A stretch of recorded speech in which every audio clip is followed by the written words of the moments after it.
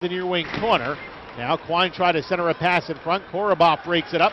Gets it to Paquette through the neutral zone in a big fight back the other way. Paquette and Alan Quine trading right hands back in the Syracuse zone. Quine not a fighter, taking shots. Several rights to the head from Paquette.